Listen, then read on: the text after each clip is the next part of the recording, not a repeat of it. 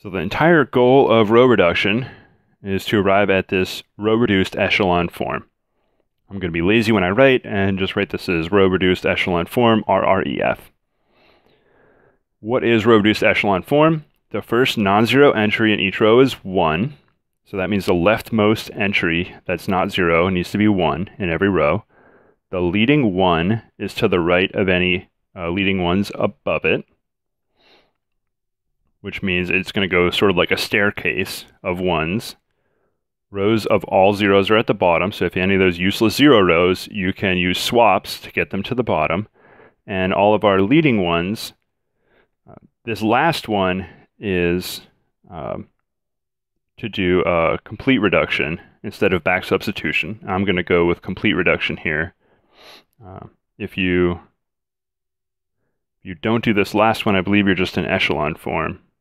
But we're going to go all the way and get 1s as the only entry. Whenever there's leading 1, it's the only non-zero entry in that column. And it turns out these leading 1s tell you which variables are not free. So I like to think of these 1s as locking down variables, meaning that it makes them not free. So this step 4 really tells you what variables are not free. So here are some row-reduced echelon form matrices. So here's a matrix. This is the perfect row-reduced echelon form. Every row, the 1 is the first non-zero entry in it. The column that the 1 is in is all zeros. And there's no way to get a 1. We already have a 1 here. And this last one you're usually not going to have. You're going to have just random numbers in that last column. So what is the solution? What I'm going to do is flip this back into a linear system. So if I went x, y, z, actually I use x, y, z a lot. Let's go x1, x2, x3. I don't have to use x1, x2, x3, but I'm just going to because some problems are going to use x1, 2, and 3. Some of them are going to go x, y, z. So just get used to either one. x1 equals 1, that's row 1. 1x2 equals 2. And 1x3 equals 3. So our solution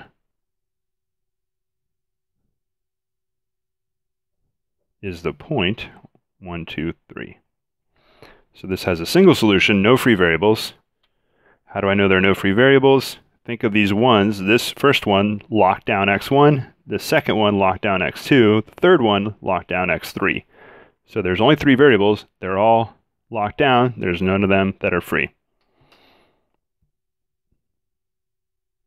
Now we're going to consider this matrix. Is it in row-reduced echelon form? This 1 is the leading 1. That's okay. And they're only non-zero entry in the column. So this column right here has a 1, and then everything else is 0. There is no 1 here. So that 7 is actually not satisfying number 4. So what can I do? I can do a row operation here. And I'm multiplying by 1/7.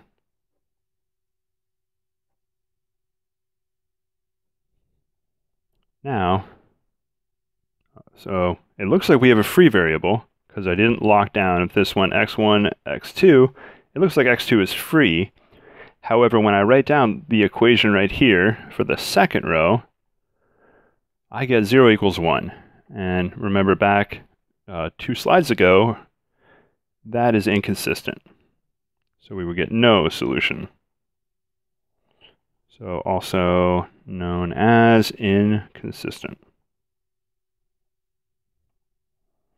So this would be an inconsistent system.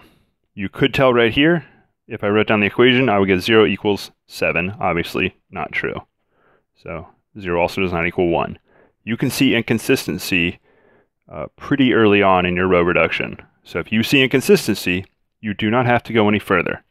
I could have written down 0 not equal to 7, skipped all this, and written no solution, inconsistent. So this would be inconsistent, although it is still in row-reduced echelon form.